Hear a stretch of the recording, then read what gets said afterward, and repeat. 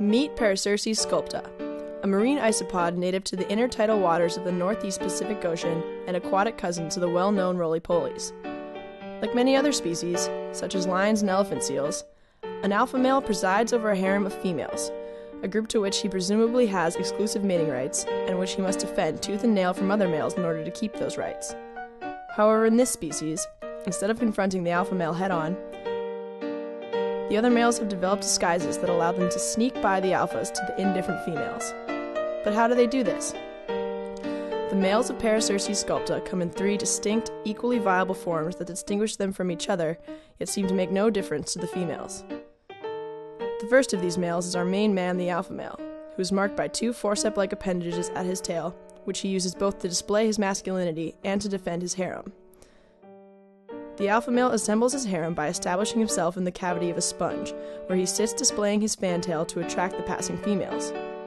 Known to settle with the first tail they see, the females will engage in a ritual courtship, grabbing the tail with their mouth and shaking it. The secret handshake is accepted, and the male permits her to enter.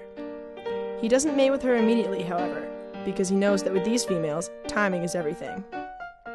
Females of this species are only able to reproduce once in their lifetimes, after undergoing a process known as molting, wherein the female sheds her exoskeleton to reveal her softer underside.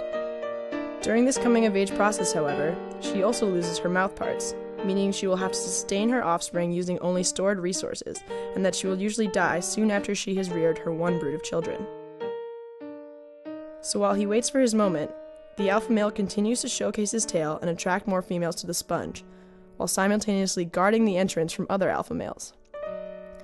He repeats this process over and over again, assembling as many as 19 females in his sponge. But as he gains more females, he also gains some unwanted publicity, as the other males in the neighborhood become more eager for a piece of the genetic action. This is where the other two types of males come in. One of them is known as the beta male, whose body resembles almost down to a T the size and structure of an adult female. With this guise, he is able to perform the courtship ritual exactly as the females do, and the unsuspecting alpha male grants him entry.